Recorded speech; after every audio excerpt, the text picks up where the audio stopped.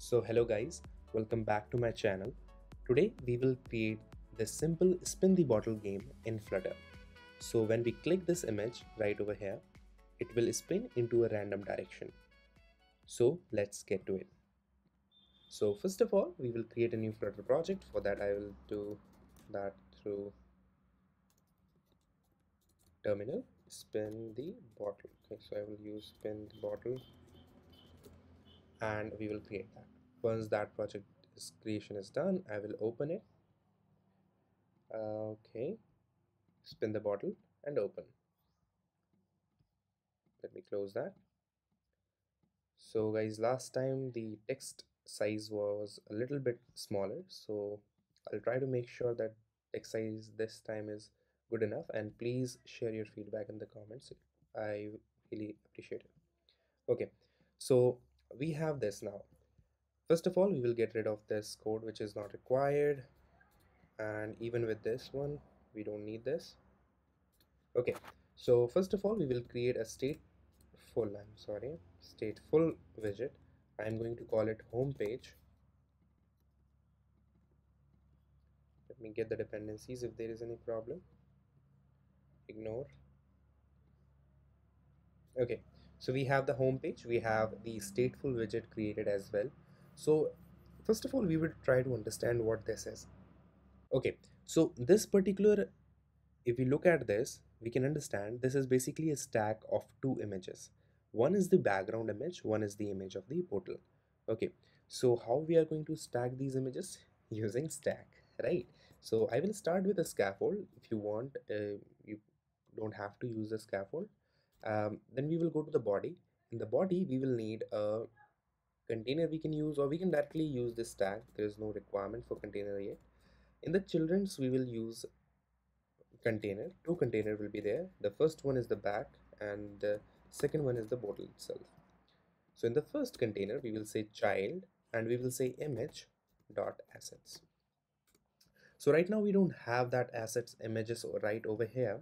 So what I'm going to do, I'm going to get them through my last project. I'm just gonna copy them. You can copy them from your Explorer or Finder. Create a new directory. I'm going to name it assets and paste it.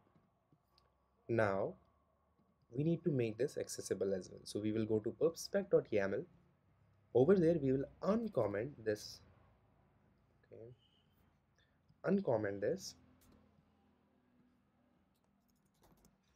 and slash, so that we can access all the files inside the assets, and we will click packages.get.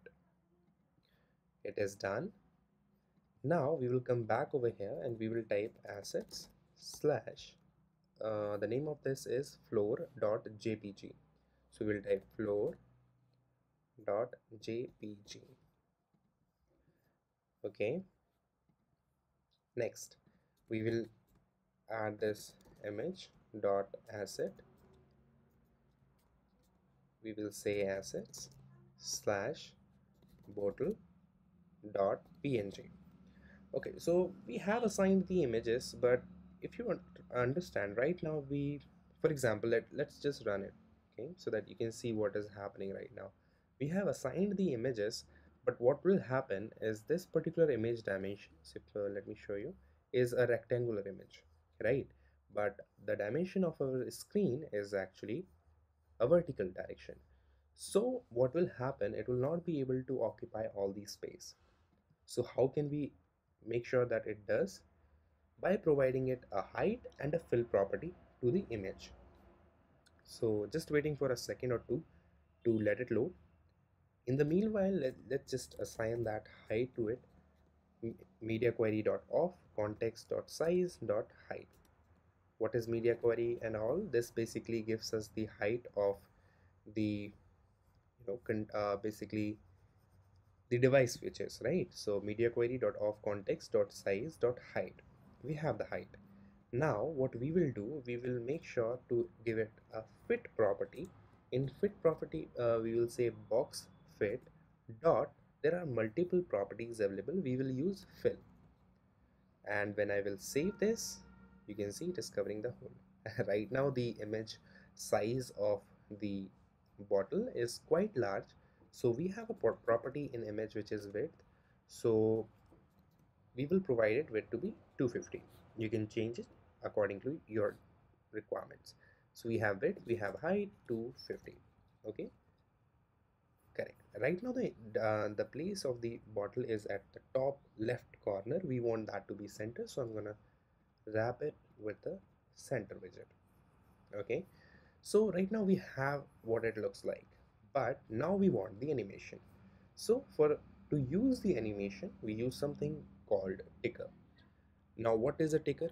Ticker is basically an object that generates repeated callback at a uniform interval. So how we use ticker? We will write with, we will say ticker provider state mixin. It will create a ticker for us, and then we will come over here because we want to rotate this. Okay, so in short, we want to provide this a rotate transition to our image. How we are going to do that? We are going to surround this. Let me select image and widget. I'm going to say it a rotation transition. Rotation transition. It will have a property of turns. Okay, and in that we will use Tween. Now what is Tween? Tween is the simplest animation. It have two properties. One is the begin and another one is the end. So by Tween we are basically telling that at what place we want our animation to start, or our rotation, for rotation transition, rotation to start, and at what place the rotation should stop. Okay, so you can do it one way. One way is basically providing the begin value as 0 0.0. So all the time our, the rotation transition will start from 0. So for example, if it has been rotated till this place, it will first go at 0 0.0 and then will start the animation. But that doesn't look the best. So for this, what we will do, we will create a variable, and I'm going to call it last position, and initially it will be 0 0.0. Okay, but when we will generate a new random number, so right now to generate a new random number, what we will do, we will have variable random is equals to new random. Okay, it will auto import this if you are using VS Code. If not importing, you can basically type it out, import dart.math. Okay, so next up we will basically create a very simple function which is void, because it's not going to return sorry, it's going to return a value. So we are going to call it get random number. Okay, and we are going to return random dot next double. Why I'm using next double? Because that's the requirement for this. Okay, it takes the Tween takes parameter as double. Okay, so we will provide the and as random get random number. Okay, now just a second. Okay, so we have the and property, we have the begin property. Now as I said, we don't want this to begin at 0 0.0 every single time. So what we will do, we will basically take this last position, and whenever we are generating a new random number, we will save that new random number to last position and return the last position. Done. Okay, so we are returning the last position over here. We are getting that position. We will have this as a last position. So let me close that. Now right now you can see this is an error because the turns take animation as a property, not Tween. So we will write dot animation, and this will be a new curved, let me type it out here, new curved animation. Okay, now curved animation takes two properties, parent and curve. So curve is basically, there are many kinds of curve which you can play with as well. I will usually right now go with linear for this project. For the parent takes an animated controller. So basically we use animated controller to provide the duration for our animation as well as the ticker. So we have defined the ticker, but to use that we will be doing it like this way: animation controller, animation controller. Okay, we will be defining it. So when should we define it? We will define it in init state. So if you understand the life cycle and all, then you can understand whenever our app starts, this is the one which will be called. So at that particular moment of time, we will define animation controller is equals to animation controller, and it will ask vsync. So we will say this. Okay, then it will have duration property. We will say duration. I'm going to provide it in seconds. You can use millisecond, microsecond as you require or as your desire. Seconds, I will use it for 1 second and end. Okay, so that is done. There is one error. Okay, that is not required. That is required. Yeah. Okay, once that is done, you will say animation controller dot forward. What is forward? Forward is basically to start it in short. So there are different options you can go for forward. Forward means that our animation will run and it will stop once it is ended. There is another property which is repeat. So our, as it says, like our animation will be repeatedly running. For this we want forward. Now we don't want this to only when we start the app, but actually when we click on it. So I'm going to cut it from this place, create a function for this. I'll call it spin the bottle, and I'm going to write it over here. I'm going to copy this. Now what I want this when I click on this image. So here is our image. We will add a widget which is going to be gesture detector. We'll say on tap. In on tap we will firstly see if our animation is already running, because we don't want that our animation is running and you're able to rerun it or something. So we will check if this is completed. If it is completed, then we will say set state and spin the bottle. Okay, so why I use this conditions? To make sure if our bottle is already spinning, we don't want to run it again. Okay, so for the major part I believe things are done, and let me go through it once. So we have provided duration, we have so our app, it will not run when we start but actually when we click on the image, and we have the last position, random number, animate.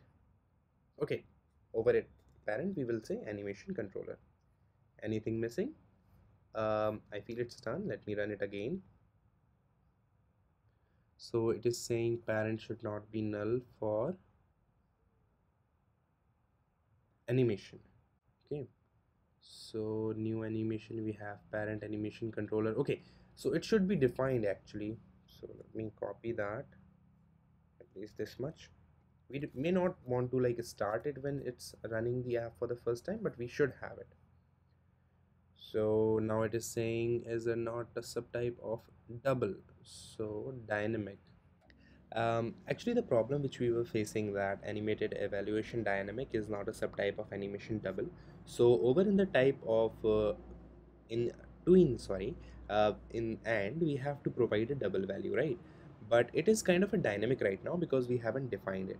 So what we have to do, we basically have to type the return type which it have, and it will be done. So I will just restart the app, and you can see, because in the init option we are calling this function which is a spin the bottle.